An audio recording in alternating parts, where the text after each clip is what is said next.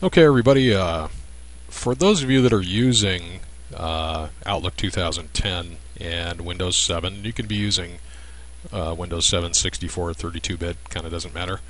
But you're also using a Gmail account, as I am here. You'll notice that it sets it up automatically as an IMAP email account, which sometimes can slow Outlook down to a crawl. And sometimes it'll make it just completely hang. And part of the reason is that each one of these folders is a subscribed to folder through your IMAP server, Gmail being the IMAP server. The folders that you have here are folders that you subscribe to automatically. And you don't know that probably, but that's what you do.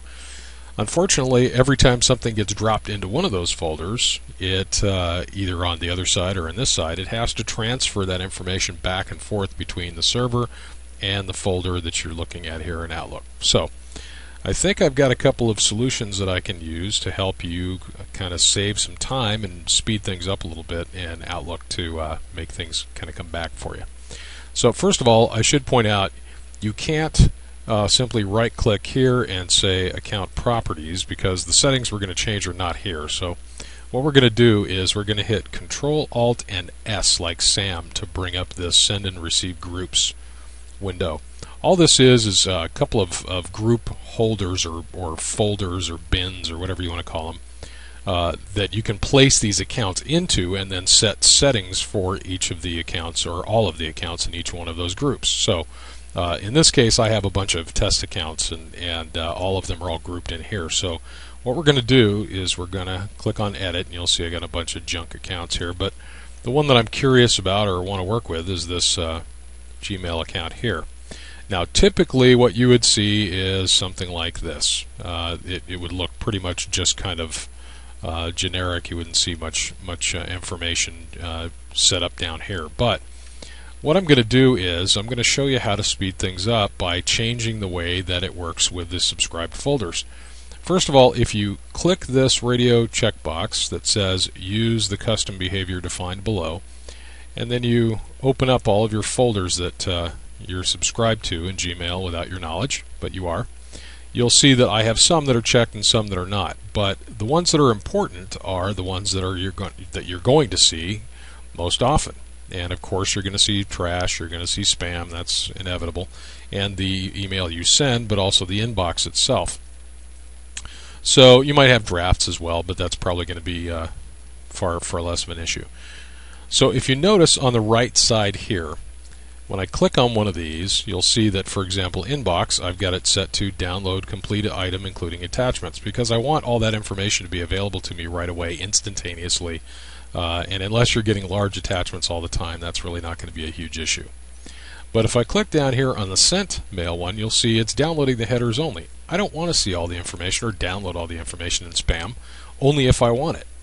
So if I don't want it, I don't need to bother with it. So I'll leave it as headers only. So the only thing it's going to show me is the from and the to and when and all that stuff. But it's not going to show me the detail of the email. If I click on it, it will load the detail over here in the preview pane, just like anything else, but it's not going to do it automatically. Then if you click on spam, same thing, download the headers only, and trash, download the headers only. There's really no reason to be looking at or storing the full data in those unless you really need them. So again, click this box that says Use Custom Behavior defined below. Select each of these individually, make the change, click again, make the change, click again, make the change, and then click again, make the change, and then go ahead and click on OK.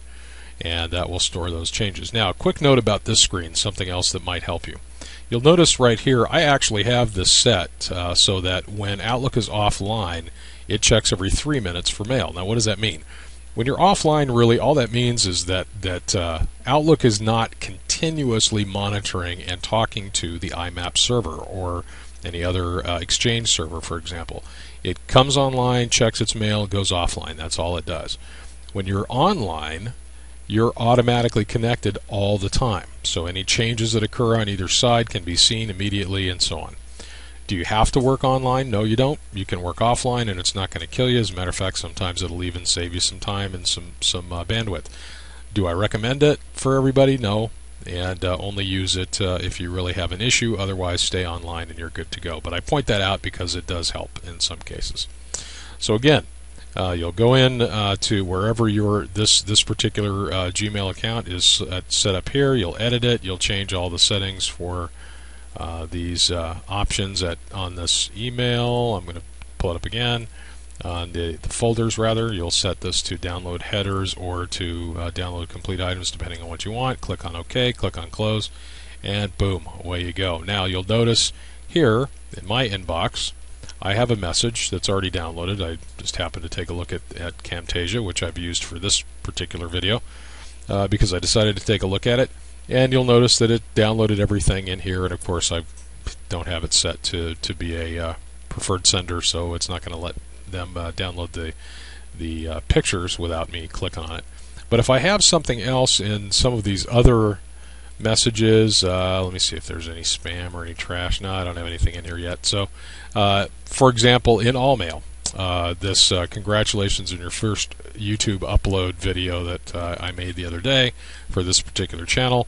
In Allmail, since I clicked on it, it went ahead and grabbed the information and displayed it here. However, if I had 100 emails here and they were all just headers, none of the data would be showing over here until I clicked on the item. So that's why it kind of saves you time and effort. At any rate, I hope that helps everybody. I hope this makes a difference for you. If you have any questions, as usual, please feel free to post it on the channel. Take care, everyone. Talk to you later.